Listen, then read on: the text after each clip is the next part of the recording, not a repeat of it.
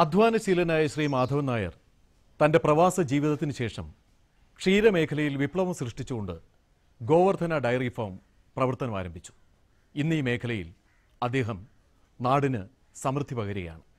ഇന്നത്തെ കൃഷിദർശനിൽ അദ്ദേഹത്തിന്റെ ഡയറി ഫാമിന്റെ പ്രവർത്തനങ്ങൾ നമുക്ക് കാണാം.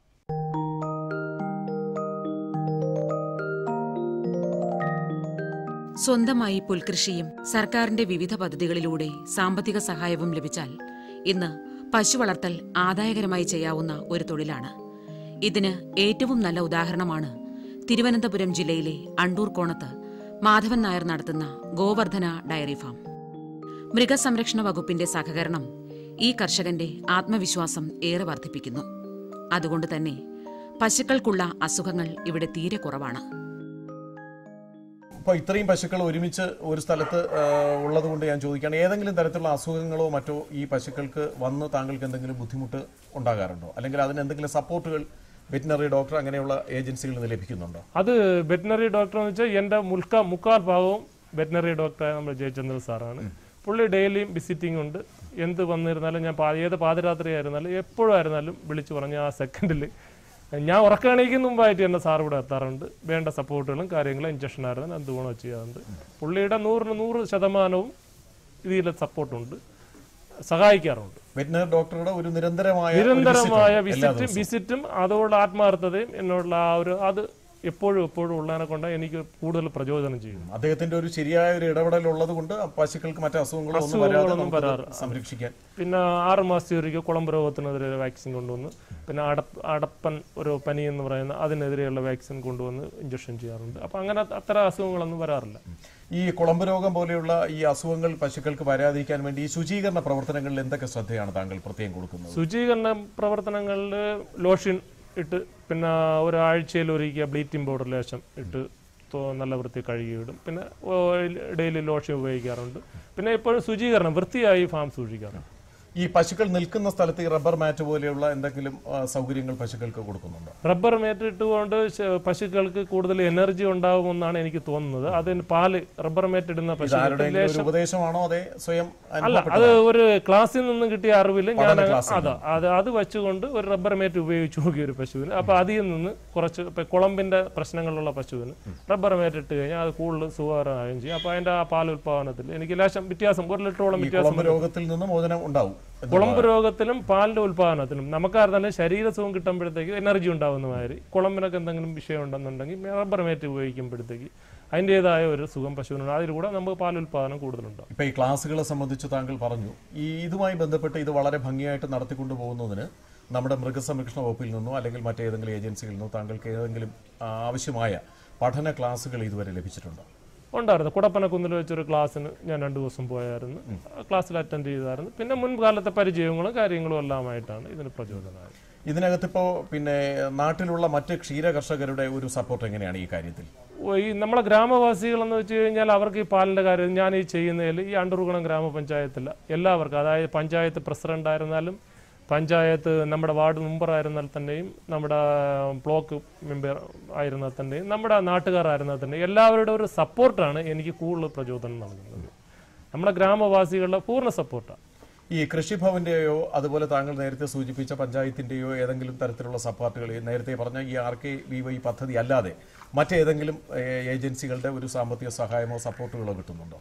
ഒരിക്കൽ ഫസ്റ്റിൽ തുടങ്ങുന്ന സമയത്ത് 5 പശുവിന്റെ ക്ഷീരവികസന വകുപ്പിൽ നിന്ന് ഒരു 5 സഹായമായി കിട്ടി. അത് കഴിഞ്ഞതിന് ശേഷം RKV 10 മൃഗസംരക്ഷണ വകുപ്പിന്റെ, പിന്നെ മൃഗസംരക്ഷണ വകുപ്പിന്റെ ഫാം സ്കൂള്, അങ്ങനെ കുറെ. ഈ ഫാം സ്കൂളിന് എന്തൊക്കെ സഹായങ്ങളാണ് ലഭിച്ചിട്ടുള്ളത്? ഫാം സ്കൂളിന് 1 ലക്ഷം രൂപ, അതായത് ഷീറ്റ് ഇടുന്നതിന് വേണ്ടി, കസേര മേടിക്കാൻ, അതിന്റെ സാധനങ്ങളെല്ലാം മേടിക്കുന്നതിന് വേണ്ടിയായിട്ട്, തറ കോൺക്രീറ്റ് ചെയ്യുന്നതിനും മറ്റുള്ള ഇതായിട്ട് 1 ലക്ഷം രൂപ. ഈ ഫാം സ്കൂളുമായി ബന്ധപ്പെട്ട് എന്ത് പ്രവർത്തനമാണ് ഇവിടെ നടക്കുന്നത്? ഫാം സ്കൂളുമായിട്ട് കർഷകർ നിരന്തരം വരാറുണ്ട്, നിരന്തരം വിളിക്കാറുണ്ട്. ക്ഷീരകർഷകർ വരികയും പിന്നെ വിദ്യാർത്ഥികൾ, അങ്ങനെയുള്ള ഒരുപാട് ഡെയിലി ഇങ്ങനെ ആയിരുന്നാലും 2-3 ആൾക്കാരെങ്കിലും.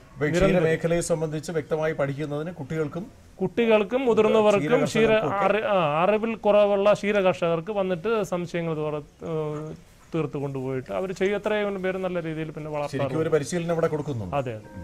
പശു വളർത്തൽ ഏറെ ശ്രദ്ധയോടെ ചെയ്യേണ്ട ഒരു തൊഴിലാണ്.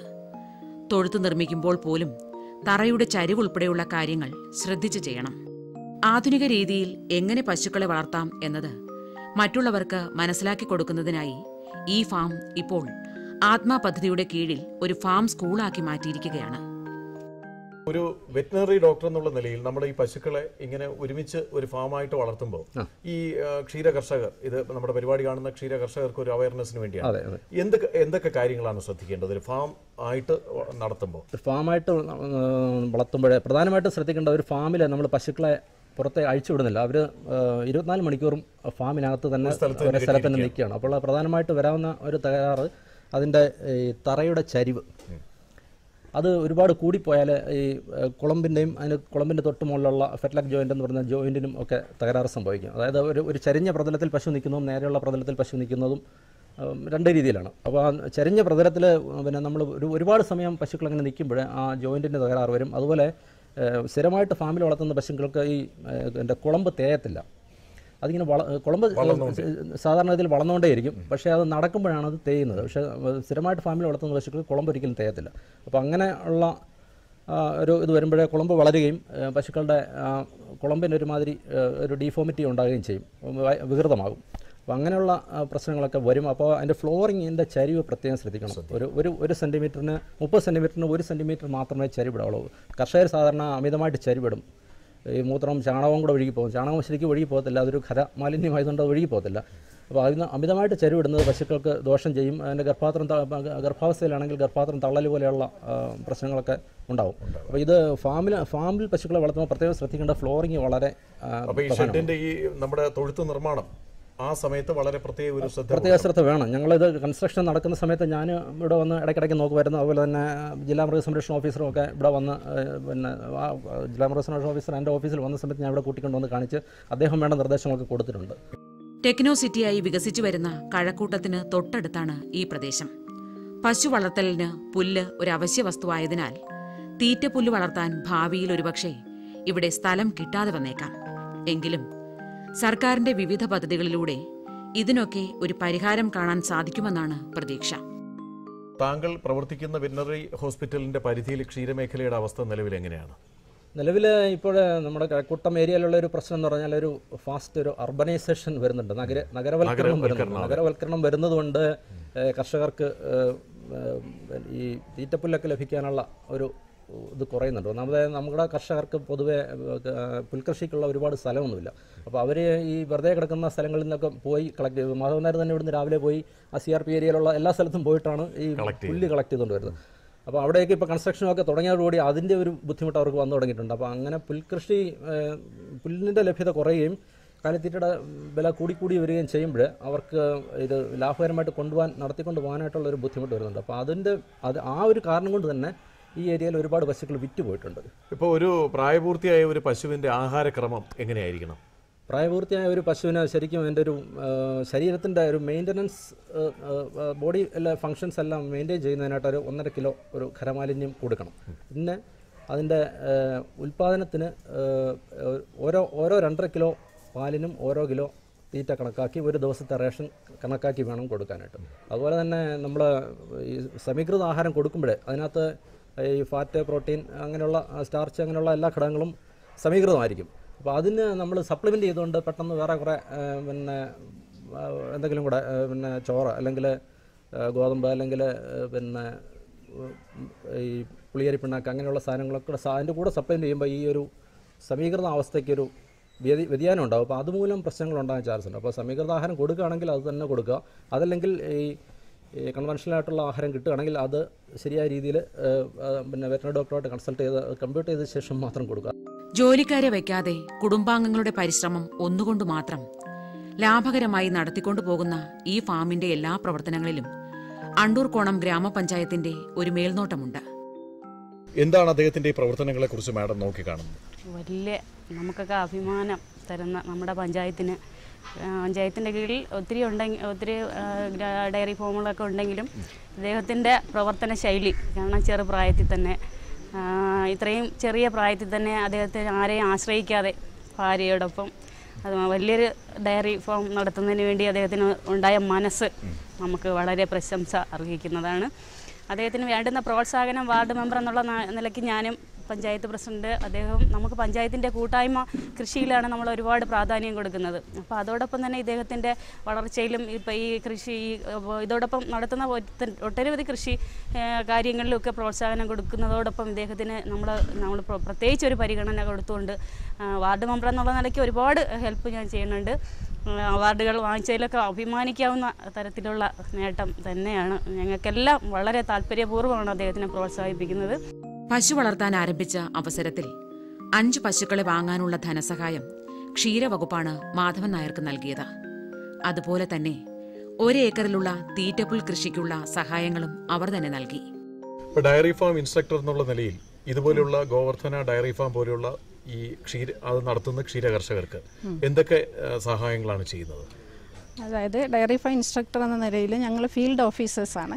അപ്പം ഈ ഡയറി ഫാം, അതായത് 2 പശു തൊട്ടും മുകളിലോട്ട് വളർത്തുന്ന എല്ലാ കർഷകരെ, അതായത് ഞങ്ങളുടെ യൂണിറ്റിനെ 2ആയിട്ട് ഡിവൈഡ് ചെയ്തിട്ടുണ്ട്. A unit, B unit. ഞാൻ എ യൂണിറ്റാണ്. ഇത് എ യൂണിറ്റിൻ്റെ കീഴിൽ വരുന്നതാണ്. അപ്പോൾ എല്ലാ കർഷകരെയും കാണുകയും അവർക്ക് വേണ്ട സഹായങ്ങൾ എല്ലാ രീതിയിലും ഉപദേശമായിട്ടായാലും സാമ്പത്തികമായിട്ടായാലും ചെയ്തു കൊടുക്കേണ്ടത് ഞങ്ങളുടെ ജോലിയുടെ ഭാഗമാണ്. അപ്പോൾ അദ്ദേഹത്തെ പറ്റി പറയുകയാണെങ്കിൽ ശരിക്കും അദ്ദേഹത്തിൻ്റെ നേരത്തെ പറഞ്ഞ പോലെ കൂട്ടായ പ്രവർത്തനം, അതായത് 3 മണിക്ക് തുടങ്ങുന്ന പ്രവർത്തനമാണ്. ഭാര്യ, അദ്ദേഹം, പിന്നെ അദ്ദേഹത്തിൻ്റെ അമ്മ നല്ല 70 വയസ്സോളം ഉണ്ട്. പക്ഷേ ഞാൻ എപ്പോഴും വരുമ്പോഴും പുല്ലും ചാണകവും ഒക്കെ ആയിട്ട് ഇങ്ങനെ നിൽക്കുന്നത് കാണാം. കുടുംബത്തിൻ്റെ പ്രവർത്തനമാണ്. ഇത് കൂടാതെ 2 ആൺമക്കൾ, അതായത് നമുക്ക് പറയാം നല്ല ഒരു കാർഷിക വൃത്തിയുടെ ഒരു എന്തോന്ന് പറയാം, നമുക്ക് നല്ല ഒരു പുത്തൻ തലമുറ തന്നെ ഉണ്ടാകും ഇവിടുന്ന് എന്നാണ് എൻ്റെ ഒരു വിശ്വാസം. ശാസ്ത്രീയ രീതിയിലുള്ള കൃഷിയെക്കുറിച്ചും കന്നുകാലി വളർത്തലിനെക്കുറിച്ചും പൊതുജനങ്ങളിൽ അവബോധം സൃഷ്ടിക്കുക എന്നതാണ് ആത്മാ പരിപാടികളിലൂടെ ഉദ്ദേശിക്കുന്നത്. ഇതിനായി ഡെമോൺസ്ട്രേഷൻ പ്ലോട്ടുകളും മാതൃകാ ഡയറി ഫാമുകളും ആത്മയുടെ ഫാം സ്കൂളുകളായി കർഷകർക്ക് പരിചയപ്പെടുത്തി കൊടുക്കുന്നു. എന്താണ് ആത്മയുടെ പ്രവർത്തനങ്ങൾ? ആത്മയുടെ പ്രവർത്തനം എന്ന് പറയുമ്പം അത് കേന്ദ്ര ഗവൺമെന്റ് ഫണ്ടോടുകൂടി നടപ്പിലാക്കുന്ന എക്സ്റ്റൻഷൻ വർക്കാണ്. പലരുടെയും ധാരണ ഒരു പദ്ധതി എന്നാണ്, പക്ഷേ അതൊരു എക്സ്റ്റൻഷൻ വർക്കാണ്. കർഷകരുടെ ഇടയിൽ നമ്മൾ നൂതനമായ കാര്യങ്ങൾ പഠിപ്പിച്ച് അവരെ കൊണ്ട് അവരുടെ ഫീൽഡിൽ ചെയ്യിക്കുക എന്നതാണ് നമ്മുടെ പ്രധാന ഉദ്ദേശം. അവരുടെ ഫീൽഡ് പ്രോബ്ലങ്ങൾ മനസ്സിലാക്കി അനുസരിച്ചിട്ട് നമ്മുടെ പുതിയ ശാസ്ത്രീയമായ വിദ്യകൾ കർഷകരെ പറഞ്ഞ് ബോധവൽക്കരിച്ച് അവരുടെ ഫീൽഡിൽ അത് നടപ്പിലാക്കുക എന്നാണ് ആത്മ കൊണ്ട് ഉദ്ദേശിക്കുന്നത്. കൃഷിയുമായി ബന്ധപ്പെട്ട എല്ലാ മേഖലകളും അതുമായിട്ട് ബന്ധപ്പെട്ട് സംരക്ഷണം, അതുപോലെ കൃഷി എല്ലാം കൃഷി, പിന്നെ മൃഗസംരക്ഷണം, പൗൾട്രി, ഡയറി, പിന്നെ ഫിഷറീസ്, സോയിൽ കൺസർവേഷൻ, എല്ലാ സെക്ടറും ഉൾപ്പെടുന്നതാണ് ആത്മ. എന്തൊക്കെ സഹായങ്ങൾ ഇതുവഴി കർഷകർക്ക് നൽകുന്നുണ്ട്? നമുക്ക് ഒരു പദ്ധതിയല്ല, ഒരു നമ്മുടെ ഒരു എക്സ്റ്റൻഷൻ വർക്കാണ്. അപ്പം നമ്മൾ ഒരു കർഷകരുടെ ഒരു ഗ്രൂപ്പ് ആക്ടിവിറ്റിയാണ് കൂടുതലും ആത്മയിൽ ചെയ്യുന്നത്. നല്ല കർഷകരെ ഗ്രൂപ്പ് ഫോം ചെയ്ത് അവർക്ക് ട്രെയിനിങ്, പുതിയ കാര്യങ്ങളിൽ ട്രെയിനിങ് കൊടുത്ത് അവരെ സന്ദർശന പരിപാടികൾ സംഘടിപ്പിച്ച് ആ ഫാമിൽ ഇപ്പം ഇവിടുന്ന് കർഷകൻ തന്നെ നമ്മുടെ ജേഴ്സി ഫാമിൽ പോയിട്ടുണ്ട്. അതുപോലെ കർഷകരെ കൊണ്ടുപോയി കാണിച്ച് അവരുടെ ഫീൽഡിൽ അത് ഡെമോൺസ്ട്രേഷൻ, ഒരു മാതൃക തോട്ടമായിട്ടോ അല്ലെങ്കിൽ ഒരു ഫാമായിട്ടോ ചെയ്ത് മറ്റുള്ള കർഷകരെ അത് കാണിച്ച് അവരെയും കൂടെ അതിലോട്ട് പ്രചോദനം കൊടുക്കുക എന്നതാണ് ഉദ്ദേശം. നമ്മുടെ കന്നുകാലികളിൽ ചെറിയൊരു ശതമാനം മാത്രമേ ഇന്ന് ഇൻഷുർ ചെയ്ത് കാണുന്നുള്ളൂ. വിലയേറിയ വിദേശ ഇനങ്ങളും സങ്കര ഇനങ്ങളുമായ പശുക്കളെയും കാള, എരുമ, പോത്ത്, കന്നുകുട്ടികൾ തുടങ്ങിയവയെയും ഇൻഷുർ ചെയ്യാവുന്നതാണ്. ഇതുപോലെയുള്ള ഈ ഗോവർദ്ധന ഡയറി ഫാം പോലെ ഉള്ള മാധവൻ നായരെ പോലുള്ള ക്ഷീര കർഷകർക്ക് സംശയമുള്ള ഒരു മേഖലയാണ് ഗോസുരക്ഷാ പദ്ധതി. ഗോസുരക്ഷാ പദ്ധതി എങ്ങനെയാണ് സർക്കാർ നടപ്പിലാക്കുന്നത്? മൃഗസംരക്ഷണ വകുപ്പ് കേരളത്തിലെ ക്ഷീര കർഷകർക്ക് വേണ്ടി നടപ്പിലാക്കുന്ന ഏറ്റവും ആദായകരമായ ഒരു പദ്ധതിയാണ് ഗോസുരക്ഷാ ഇൻഷുറൻസ് പദ്ധതി. അപ്പോൾ ഈ പദ്ധതി പ്രകാരം സംസ്ഥാനത്തെ എല്ലാ സങ്കര ഇനം കന്നുകാലികളെയും, അതായത് പശുക്കളെയും എരുമകളെയും ഈ പദ്ധതിയിൽപ്പെടുത്തി ഇൻഷുറൻസ് ചെയ്യാവുന്നതാണ്. അപ്പോൾ ഏറ്റവും വലിയ സവിശേഷത ഈ പദ്ധതിയുടെ എന്തെന്ന് വെച്ചാൽ ക്ഷീര കർഷകൻ കേവലം 50% മാത്രം പ്രീമിയം തുക അടച്ചാൽ മതിയാകുമെന്നുള്ളതാണ്. ബാക്കി 50% തുക വകുപ്പ് തന്നെ ഈ പദ്ധതിക്ക് വേണ്ടി നിക്ഷേപിച്ചിരിക്കുകയാണ്. അപ്പോൾ നമ്മുടെ ഈ ഗോവർദ്ധന ഫാമിലെ ശ്രീ മാധവൻ നായരുടെ എല്ലാ പശുക്കളും കിടാരികളും കന്നുകുട്ടികളും തന്നെ ഈ പദ്ധതിയുടെ ഇൻഷുറൻസ് പരിരക്ഷയ്ക്കുള്ളിലുള്ളവയാണ്. അതിൻ്റെ ഏറ്റവും വലിയ പ്രയോജനം എന്താണെന്ന് ചോദിച്ചാൽ, ഇപ്പോൾ ഇദ്ദേഹത്തിൻ്റെ ഫാമിൽ തന്നെ ഇപ്പോൾ ആകസ്മികമായി 2 പശുക്കൾ മരണപ്പെടുകയുണ്ടായി. അപ്പോൾ ഈ ഇൻഷുറൻസ് പദ്ധതിക്കുള്ളിൽ ഉണ്ടായിരുന്നതുകൊണ്ട് അവയ്ക്ക് വളരെ അടിയന്തിരമായിട്ട് തന്നെ 60,000 രൂപയുടെ നഷ്ടപരിഹാരം ലഭ്യമാക്കി കൊടുക്കാൻ വകുപ്പിന് സാധിച്ചിട്ടുണ്ട്. അതുപോലെ തന്നെ കന്നുകാലി വളർത്തലിൽ നേരിടുന്ന മറ്റ് മാരകമായ രോഗങ്ങൾക്കും അതുപോലെ ഉൽപ്പാദനക്ഷമത തീരെ നശിക്കുന്ന രോഗങ്ങൾക്കെല്ലാം തന്നെ ഇതിനുള്ളിൽ പെടുത്തിയിട്ടുണ്ടെങ്കിൽ കവറേജും നഷ്ടപരിഹാരവും ലഭിക്കാവുന്നതാണ്. അപ്പോൾ ശ്രീ മാധവൻ നായരെ മാതൃകയാക്കി എല്ലാ കർഷകരും തന്നെ അവരുടെ പശുക്കളെയും എരുമകളെയും കിടാരികളെയും കന്നുകുട്ടികളെയും ഒക്കെ ഈ പദ്ധതിക്കുള്ളിൽ കൊണ്ടുവരണമെന്ന് തന്നെയാണ് വകുപ്പിൻ്റെ ആവശ്യം. ഉരുക്കളെ ഇൻഷുർ ചെയ്യുന്നതിന് മൃഗഡോക്ടറുടെ സാക്ഷ്യപത്രം ആവശ്യമാണ്. പരിശോധിച്ച് വില നിശ്ചയിക്കുന്ന ഡോക്ടർ ഉരുവിനെ തിരിച്ചറിയുന്നതിനായി ഒരു ടാഗ് ചെവിയിൽ പിടിപ്പിക്കും. ഇതിൽ രേഖപ്പെടുത്തിയിരിക്കുന്ന നമ്പറാണ് ഇവയെ തിരിച്ചറിയാൻ സഹായിക്കുന്നത്. ചെവിയിലിടുന്ന ടാഗ് നഷ്ടപ്പെടാതെ നോക്കണം. അഥവാ നഷ്ടപ്പെട്ടാൽ തന്നെ മൃഗഡോക്ടറെ കൊണ്ട് വീണ്ടും ടാഗ് ചെയ്യിക്കണം. 40,000 രൂപ വിലയുള്ള ഒരു പശുവിന് എത്ര രൂപ ഇൻഷുറൻസ് പ്രീമിയം അടയ്ക്കേണ്ടി വരും? കർഷകൻ 1,380 രൂപയും അതുപോലെ തന്നെ വകുപ്പ് 1,380 രൂപയും ഇട്ടാൽ 40,000 രൂപ മതിപ്പ് വിലയുള്ള ഒരു പശുവിനെ 3 വർഷത്തേക്ക് നമുക്ക് ഇൻഷുർ ചെയ്യാവുന്നതാണ്. 80% എന്ന് പറയുന്നത് 1,380 രൂപ 3 വർഷത്തേക്ക് ഇൻഷുർ 3 വർഷത്തേക്ക് ഇൻഷുർ ചെയ്യാവുന്നതാണ്. അപ്പോൾ 1 വർഷത്തേക്ക് ഇൻഷുർ ചെയ്യുകയാണെങ്കിൽ കുറച്ചുകൂടെ അതായത് ആകെ മതിപ്പ് വിലയുടെ 3.04% 1 വർഷത്തേക്കുള്ള പ്രീമിയം തുക. എന്നാൽ 3 വർഷത്തേക്കുള്ളതാണെങ്കിൽ മതിപ്പ് വിലയുടെ 6.9% അതാണ് പ്രീമിയം നിരക്ക്. ഗോവർദ്ധന ഡയറി ഫാം കുറെ കൂടി വികസിപ്പിച്ച് കൂടുതൽ പാൽ ഉൽപ്പാദിപ്പിക്കാനുള്ള ശ്രമങ്ങൾ ഉടൻ തുടങ്ങുമെന്ന് മാധവൻ നായർ പറയുന്നു. കൂട്ടായ പ്രവർത്തനത്തിലൂടെ ലാഭകരമായി പശുക്കളെ വളർത്താൻ സാധിക്കുമെന്ന് ഈ ക്ഷീര കർഷകൻ മറ്റുള്ളവർക്ക് കാണിച്ചു തരുന്നു. ഇതുമായി ബന്ധപ്പെട്ട എന്തെങ്കിലുമൊക്കെ പുരസ്കാരങ്ങൾ താങ്കൾക്ക് ഇതിൽ ഏറ്റവും മികച്ച പ്രവർത്തനം നടത്തിയതിന് ലഭിച്ചിട്ടുണ്ടോ? ലഭിച്ചിട്ടുണ്ട്. നമ്മൾ അണ്ടൂർകുണം ഗ്രാമപഞ്ചായത്തിന്റെ അവാർഡ് കിട്ടിയായിരുന്നു. ഏറ്റവും മികച്ച ക്ഷീര കർഷകന്റെ. രണ്ടാമത് ഈ 2013-2012 ആത്മയുടെ പുരസ്കാരം കിട്ടിയിട്ടുണ്ട്. പ്രത്യേകിച്ച് ഇത്ര തന്നെയാണ് പുരസ്കാരമായിട്ട് കിട്ടിയത്. അപ്പൊ തീർച്ചയായും ഈ പുരസ്കാരങ്ങൾ താങ്കൾക്ക് ഒരു പ്രചോദനം കിട്ടിക്കാണും. എനർജി തരുവാറുണ്ട്. അപ്പൊ എന്തൊക്കെയാണ് ഭാവിയിൽ ചെയ്യണം എന്ന് മനസ്സിൽ ഉദ്ദേശിക്കുന്ന പ്രവർത്തനങ്ങൾ? ഭാവിയിൽ ഇനി കുറച്ച് പശുക്കൾ കൂടെ കൂട്ടണം. അത് എണ്ണം കൂട്ടണം എന്നുള്ളതാണ്. പിന്നെ പാല് സ്വന്തമായിട്ട് കുറെ വിതരണം നടത്തണം. അങ്ങനെ ഈ മേഖല ഈ നല്ല രീതിയിൽ പുഷ്ടി പ്രാപിച്ച് കൊണ്ടുപോകണമെന്നുള്ള, ബാക്കിയെല്ലാം ഈശ്വരന്റെ അനുഗ്രഹം. ഈ മറ്റെന്തെങ്കിലും ആധുനികമായ സൗകര്യങ്ങൾ എന്തെങ്കിലും ഒക്കെ ഉണ്ടോ? Biogas plant, chaff cutter, biogas plant ഉണ്ട്, ചാഫ് കട്ടർ ഉണ്ട്, മിൽക്കിംഗ് മെഷീൻ ഉണ്ട്. ഈ ബയോഗ്യാസ് പ്ലാന്റിൽ നിന്നുള്ള ഗ്യാസ് ആണോ വീട്ടിലെ ആവശ്യങ്ങൾക്ക് ഉപയോഗിക്കുന്നത്? ഇത് കൂടാതെ മറ്റെന്തൊക്കെ? ഈ തീറ്റപ്പുല്ല് നമുക്ക് ഇതിന് ഇത്രയും പശുക്കളുള്ളപ്പോൾ തീറ്റപ്പുല്ല് ആവശ്യമായി ധാരാളമായി വരും. അപ്പൊ അതിന് തീറ്റപ്പുൽ കൃഷിയിലേക്ക് താങ്കൾ തുടങ്ങിയിട്ടുണ്ടോ?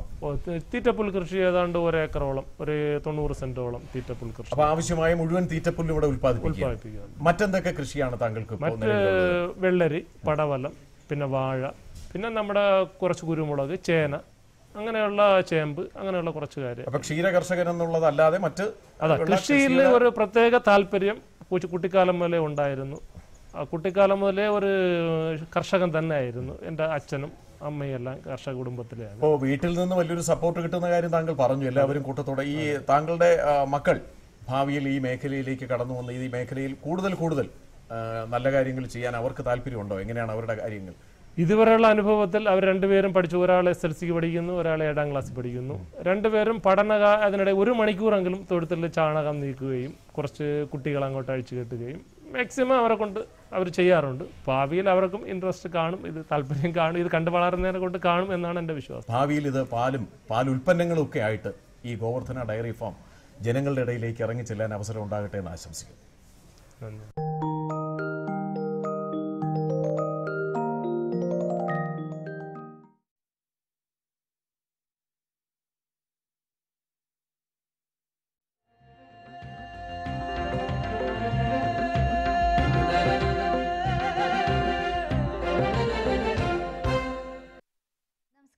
ദൂരദർശൻ കാർഷിക വാർത്തകളിലേക്ക് സ്വാഗതം. പ്രധാന വാർത്തകൾ. നാളികേര ടെക്നോളജി മിഷന്റെ കീഴിൽ 19.25 കോടി രൂപയുടെ പദ്ധതി. ക്ഷീരവികസന വകുപ്പിന്റെ മിൽക്ക് ഷെഡ് പദ്ധതിക്ക് അപേക്ഷിക്കാം. പുതിയ ഇനം തക്കാളിയും കോവലും വികസിപ്പിച്ചെടുത്തു. വിശദമായ വാർത്തകളിലേക്ക്. നാളികേര ടെക്നോളജി മിഷൻ പദ്ധതി അനുസരിച്ച് തേങ്ങ സംസ്കരണത്തിനും ഉൽപ്പന്ന വൈവിധ്യവൽക്കരണത്തിനും നാളികേര വികസന ബോർഡ് 10 ക്ഷീരോൽപ്പന്ന നിർമ്മാണ യൂണിറ്റുകൾ സ്ഥാപിക്കുന്നതിനുള്ള പദ്ധതിക്ക് അനുമതി നൽകി. ഇതിൽ 5 ഡെസിക്കേറ്റഡ് കോക്കനട്ട് പൗഡർ യൂണിറ്റുകളും 2 ഇളനീർ യൂണിറ്റുകളും 1 ചിരട്ടക്കരി യൂണിറ്റും 1 ചിരട്ടപ്പൊടി യൂണിറ്റും 1 ഉണ്ടക്കൊപ്ര യൂണിറ്റും ഉൾപ്പെടും. കൂടാതെ 3 ഗവേഷണ യൂണിറ്റുകൾക്കും അനുമതി നൽകിയിട്ടുണ്ട്. ക്ഷീരവികസന വകുപ്പ് 2013-14 സാമ്പത്തിക വർഷം നടപ്പാക്കുന്ന മിൽക്ക് ഷെഡ് വികസന പദ്ധതികളിലേക്ക് ഇപ്പോൾ അപേക്ഷ സമർപ്പിക്കാവുന്നതാണ്. പദ്ധതി പ്രകാരം 1 പശു യൂണിറ്റ്, 2 പശു, 5 പശു, 10 പശു യൂണിറ്റുകൾ, 5 കിടാരി, 10 കിടാരി യൂണിറ്റ്, കാലിത്തൊഴുത്ത് നവീകരണം, കറവയന്ത്രം വാങ്ങൽ, ഡയറി ഫാമുകളുടെ നവീകരണം എന്നിവയ്ക്കാണ് ധനസഹായം നൽകുന്നത്. കൂടുതൽ വിവരങ്ങൾക്ക് ക്ഷീരവികസന വകുപ്പിന്റെ ജില്ലാ ഓഫീസ്, ബ്ലോക്ക് തല ക്ഷീരവികസന യൂണിറ്റ്, ക്ഷീരസംഘങ്ങൾ എന്നിവിടങ്ങളിൽ നിന്നും ലഭ്യമാണ്. വാഴക്കന്നുകളെ ബാധിക്കുന്ന അഴുകൽ രോഗം തടയുന്നതിന് കന്നുകൾ സ്യൂഡോമോണസ് 100 ഗ്രാം 1 ലിറ്റർ വെള്ളത്തിൽ ചേർത്ത മിശ്രിതത്തിൽ മുക്കി വച്ചതിന് ശേഷം നടണമെന്ന് തവന്നൂർ കൃഷിവിജ്ഞാന കേന്ദ്രം അറിയിച്ചു. തവന്നൂർ കൃഷിവിജ്ഞാന കേന്ദ്രത്തിന്റെ ഫോൺ നമ്പർ 049426876440. പൂനെയിലെ national institute of abiotic stress management ചിപ്പിക്കൂണിൽ നിന്നും പോഷക സമ്പുഷ്ടവും രുചികരവുമായ ജാം, ബിസ്ക്കറ്റ് എന്നിവ ഉണ്ടാക്കുന്നതിനുള്ള സാങ്കേതിക വിദ്യ വികസിപ്പിച്ചെടുത്തു. കൂടുതൽ വിവരങ്ങൾക്ക് ബന്ധപ്പെടാവുന്ന ഫോൺ നമ്പർ ഇനി പറയുന്നു: 02112254-057. ഇന്ത്യൻ കാർഷിക ഗവേഷണ കൗൺസിൽ 2 പുതിയ പച്ചക്കറി ഇനങ്ങൾ വികസിപ്പിച്ചെടുത്തു. സ്വർണ്ണദീപ്തി എന്ന പേരിൽ തക്കാളിയും സ്വർണ്ണസുരുചി കോവൽ ഇനവുമാണ് വികസിപ്പിച്ചെടുത്തത്. സ്വർണ്ണദീപ്തി തക്കാളി വാട്ടരോഗത്തെ ചെറുക്കാൻ കെൽപ്പുള്ളതാണ്. 60 മുതൽ 65 ദിവസം വരെ വിളവെടുപ്പിന് പാകമാകും. 1 ഹെക്ടറിൽ നിന്ന് 100 മുതൽ 105 ടൺ വരെ വിളവ് തരാൻ കെൽപ്പുള്ളതാണ് പുതിയ ഇനം തക്കാളി. പുതിയ കോവൽ 40 ഗ്രാം വരെ വലിപ്പമുള്ള വലിയ കായകൾ ഉണ്ടാക്കുന്ന ഇനമാണ്. 1 ഹെക്ടറിൽ നിന്ന് 25 മുതൽ 30 ടൺ വരെ വിളവ് ലഭിക്കും. കൂടുതൽ വിവരങ്ങൾക്ക് ബന്ധപ്പെടാവുന്ന ഫോൺ നമ്പർ 0612228805. തീറ്റപ്പുൽ കൃഷിത്തോട്ടത്തിൽ ജലസേചന സൗകര്യം ഒരുക്കുന്നതിനാവശ്യമായ ജലസംഭരണികൾ, സ്പ്രിംഗ്ലർ, സ്പ്രേയർ, ഹോസ്, പമ്പ് സെറ്റ് തുടങ്ങിയവയ്ക്കും വൈക്കോൽ, തീറ്റപ്പുൽ എന്നിവ നുറുക്കിയെടുക്കുന്നതിനുള്ള ചാഫ് കട്ടർ എന്നിവ വാങ്ങുന്നതിനും ക്ഷീരവികസന വകുപ്പ് ധനസഹായം നൽകും. ചെലവായ തുകയുടെ 50% പരമാവധി 10,000 രൂപയോ ആണ് ധനസഹായമായി ലഭിക്കുക. വനിതാ സ്വയം സഹായ ഗ്രൂപ്പുകൾ വഴി തീറ്റപ്പുൽ കൃഷി ചെയ്ത് അവ ചെറുതായി മുറിച്ച് ക്ഷീര കർഷകർക്ക് ക്ഷീരസംഘം വഴി വിതരണം ചെയ്യുന്നതിനും പദ്ധതിയുണ്ട്. തീറ്റപ്പുൽ കൃഷിക്കും അനുബന്ധ ധനസഹായ പദ്ധതികൾക്കുമുള്ള അപേക്ഷ ക്ഷീരവികസന ഓഫീസർമാർക്ക് സമർപ്പിക്കേണ്ടതാണ്. ചടയമംഗലം ഗ്രാമപഞ്ചായത്ത് ജനകീയ ആസൂത്രണ പദ്ധതി പ്രകാരം കർഷകർക്ക് 10,000 വാഴക്കന്നുകൾ വിതരണം ചെയ്യുന്നു. ഓരോ കർഷകർക്കും 500 വാഴക്കന്നുകൾ വീതം 200 പേർക്ക് ആണ് പദ്ധതിയുടെ പ്രയോജനം ലഭിക്കുക. വാഴക്കന്നിനോടൊപ്പം ജൈവവളത്തിനായി 300 രൂപ ധനസഹായവും ലഭിക്കും.